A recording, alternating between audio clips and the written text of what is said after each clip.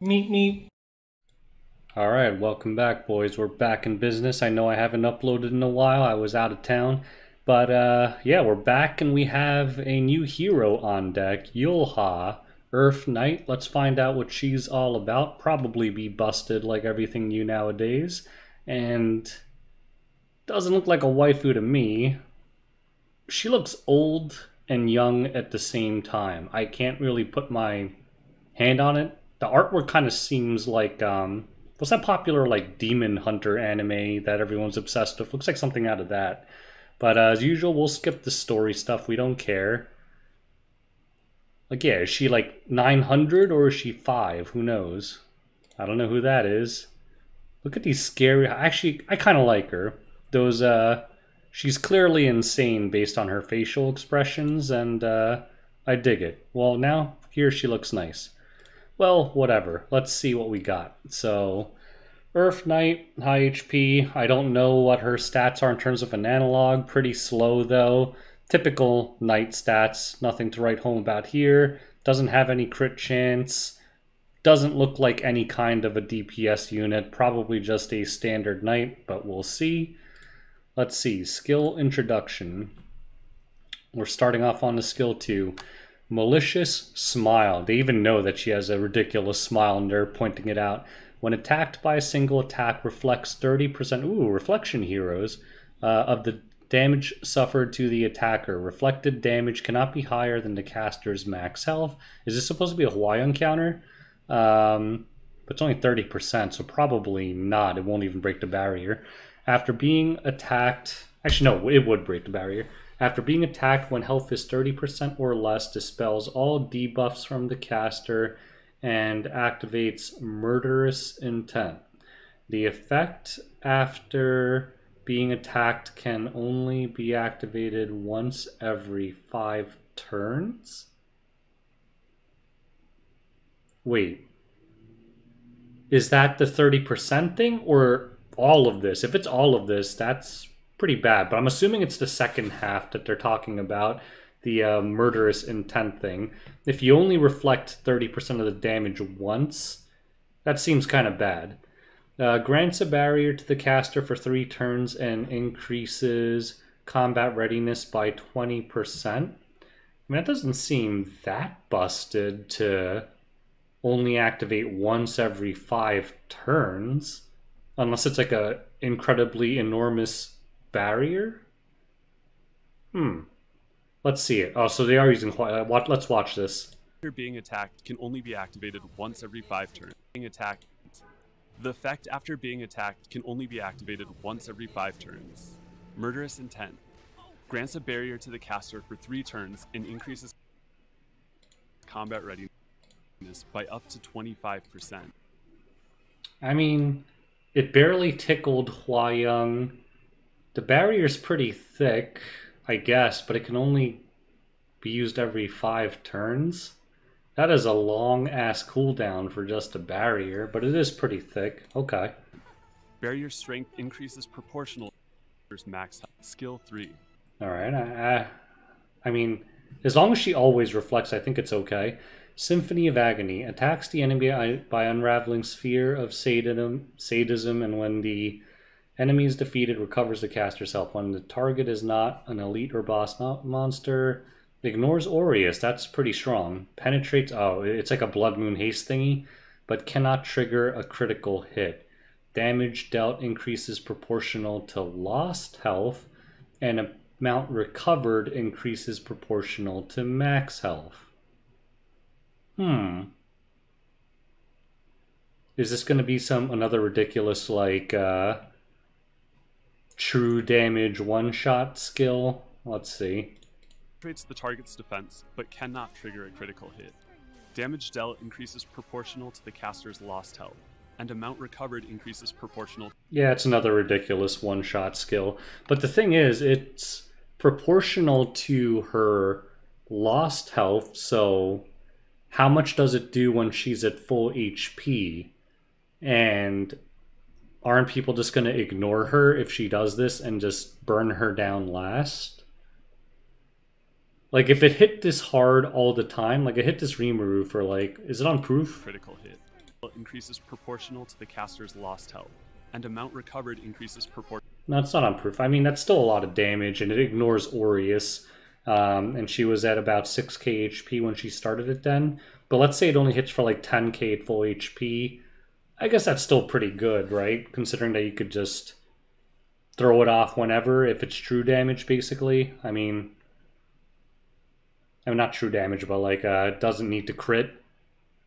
I don't know. Let's look at the S1. Attacks the enemy. Touch. 100% provoke. That's actually super solid for an S1. Damage dealt increases proportional to the cap. I gotta say though, damage dealt increases proportional to the caster's lost health, and amount recovered increases proportional. That's probably one of the sweeter animations in the game. I don't really like the way she looks. She looks kind of like derpy, but the animation's pretty cool. She's got cool animation, but a derpy face. Artifacts, Fear of Sadism. Grants a barrier to the caster for 2 turns. When attacking with a single attack, if a caster is granted a barrier, damage dealt increases by 10%. That's interesting, but it's kind of counterintuitive because she'll get a barrier so that since she has that barrier, she'll do more damage. The barrier will be thick because it scales according to max health, but then her main damage ability increases proportional to her lost health. So if you start off with a barrier, you don't really have any real opportunity to lose health, especially because she's probably a super tanky knight. I really need to see the scaling on this S3. Like, I feel like you might have to just rip it early against a lot of teams, because any team that can avoid her will avoid her. And I'm also not completely clear on if this only activated once every 5 turns is just the second part or also the first part. Because if it's both parts, this passive is completely ass.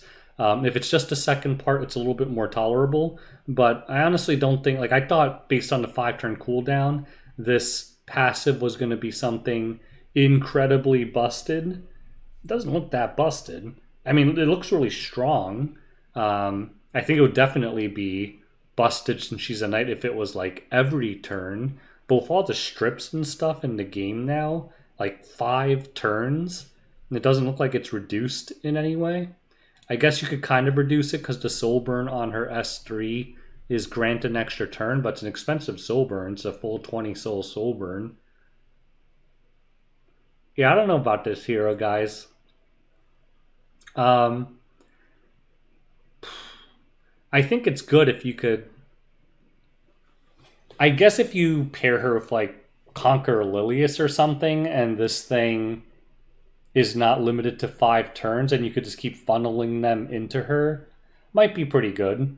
But that's a pretty strict limitation, or maybe like F10A or something, even though I have not seen F10A and RTA in forever at this point. She's like a pocket pick and a super rare one at that. But I don't know.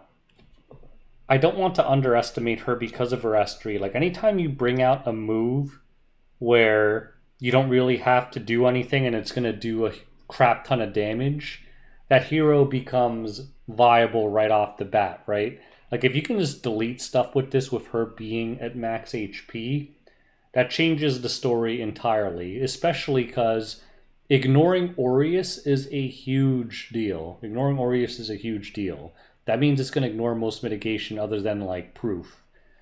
But the thing is, I think, yeah, it's going to hit really hard if she's at low HP, but depending on those multis at her max HP, again, if you have a team where you can just ignore her, she's just going to sit there and do nothing. I guess the fact that she has redirected provoke helps a little bit, because at least she can, every once in a while, force someone to attack her. But, you know, with like Handman and stuff, there's also a lot of immunities out there. With that said, this hero is kind of my style. I do kind of generally like playing tanky, annoying stuff. That's always kind of been my playstyle, except this season, because I'm just doing whatever this season because I don't care. But in general, I've always liked like a bruiser-ish playstyle, so I think I would definitely build this hero for my playstyle personally and try to just bait people into her. assuming that this thing is always the 30% damage reflect on single attacks. If it's not, then I kind of don't care about the hero, because to me, this is a dead passive then, if she only does it once every 5 turns. But outside of that, I'm pretty intrigued, although I don't really like her artwork too much, other than the S3 animation, which is freaking baller. I love it. But, yeah. So those are my thoughts on her. I don't think she seems that busted. I think a lot of it depends on how this passive works and how this S3 works. If this S3 can hit for like 20k at full HP, then she might be pretty busted. If it hits for like 5k, I think she's going to be pretty bad. But we'll just have to find that out, and I'm sure whatever the data miners know, but obviously I don't know that information at the time of recording this video. So anyways, what are your thoughts? If you guys know the multis, someone will always post it in the comments. I'll heart it, push it to the top.